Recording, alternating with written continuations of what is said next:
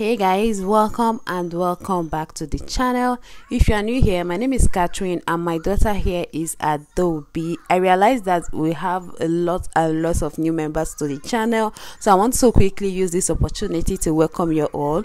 Do stick around, you're definitely gonna love it here. Okay, so let me not ramble too much and go ahead to start explaining what I am doing here. You guys just saw me parting two lines, and that is what I have in the middle. I have like a pattern in the middle, yeah, which I am currently moisturizing, and then go ahead to comb out just for easy parting. And after that, I will start by parting out a slant line like this, which I will further put into braiding, or which I will further braid out. And after braiding out this one, I will again part a slant line on the other side. This whole pattern will be giving me triangle vibe. Yeah, this is triangle pattern, so I'll part out this line as well, and I'll braid out on this other side. So I'll continue with this triangle pattern style and braid out till I am done with heavy hair in this middle part. So you guys, in case you're hearing any sound in the background, I am really sorry. Adobe is here somewhere watching cartoon on her tablet, and I can't get her to, you know, not watch it or not to be here because we're in a confined room. I know I'm not making sense, but that is actually it. So I am deeply sorry. Okay.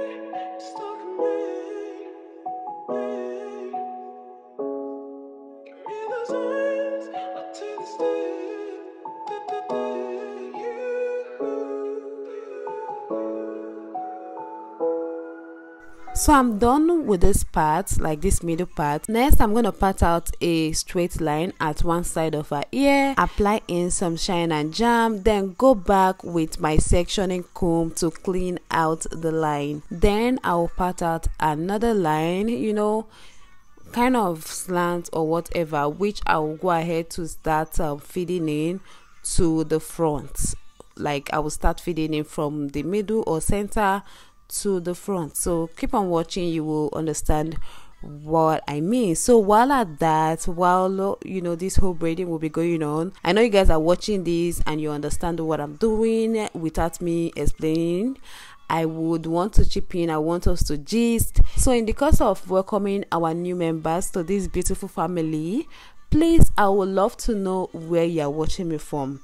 Comment down below which country you are watching me from. I will really want to know, so I can get to know you guys more, so we can be more interactive in the comments, so I can know you all. Really, I love knowing my person. Like, I know a couple of you, I feel like I've seen most of you, even though I haven't, but from your names I've started to get familiar with you all. So I would really want to know the country you are watching me from right now. Comment down below. I will be looking forward to reading all your beautiful comments. Okay.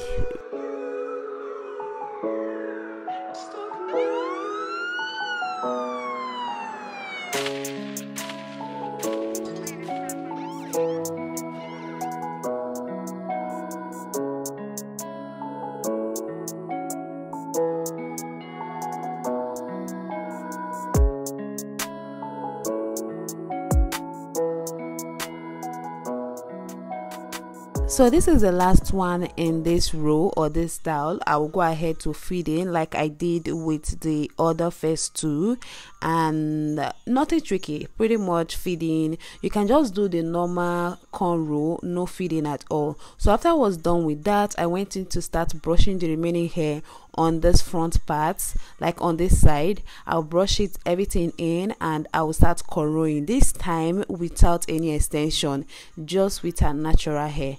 So there is something I should have done. I should have added some of the middle cornrow that I did, those triangle cornrow. I should have added, you know, the ones that face the side to it, but because it didn't work, her hair is too fat, like it didn't just fit in well, it didn't fit in well, so I decided to just cornrow it on its own all the way down to the middle, to that point. Yeah, just to that point, not actually middle though, just to that side. And again, I went into the back, brush everything in, you know, to close to the hair, close to the style, going on at the center.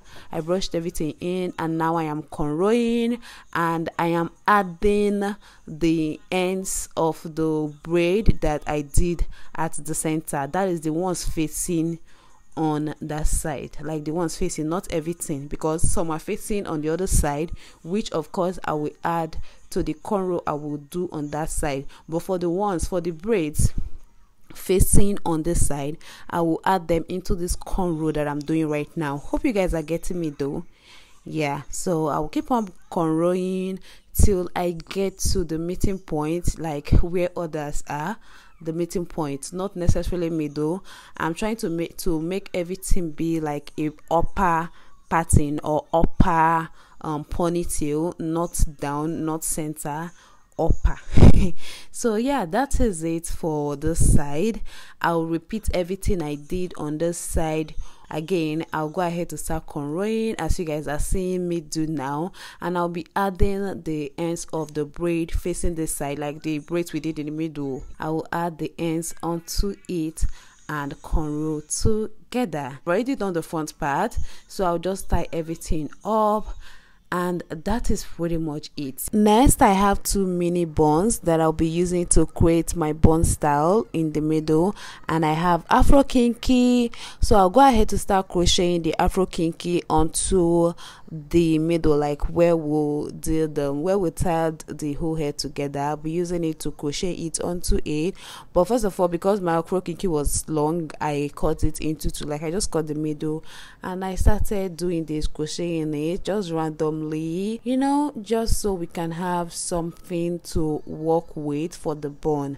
And after I have gotten my desired quantity, something I feel like it would be enough, I went ahead to put my bun onto it, like I pass the kinky hair through the middle of the donut bun, then place a band onto it like I am doing now, and start tucking it in. Exactly, yeah, just start tucking it in till no hair is left out, no leave out. And I will just accessorize using it as a means of tying it down so it doesn't unravel, and accessorizing at the same time, like 2-in-1. Yeah.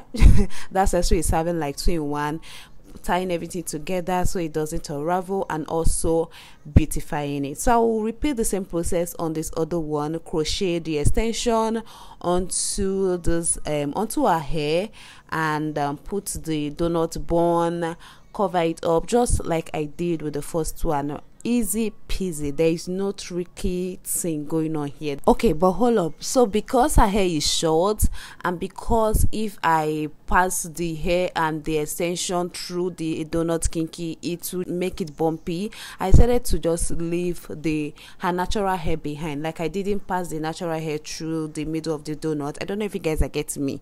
Yeah, I just left it down there and just passed the kinky hair through the donut, and it came out perfectly fine. It didn't like give it any weird look or anything. It just came out perfect. And yeah, that is pretty much it. But hold up, I have to lay down her edges and apply some beads onto those two hair you're seeing right now. Yeah, this one I have to apply some beads onto this, and there's other one at the other side. Do the same, apply the bead, tie it out, cut out the excess, and voila, pretty much easy. Look at my baby girl. See how cute this hairstyle looks. See how stylish it looks. Even with the numerous styles of this hair, the numerous shades of this hair, it is still very easy. There is nothing tricky about it. You can achieve this. I mean, if I can, why can't you? Like really, why can't you? So go ahead and try out this style on your little one. She can rock it for her birthday photo shoot. She can even rock it for her birthday celebration. She can rock it to school. She can do a lot with this style. So if you've watched to this point and you enjoyed what you see, do give this video a thumbs up, subscribe if you haven't, share this video, and see you in my next one. Bye bye. Over here, I can feel you over here. You take up every corner of my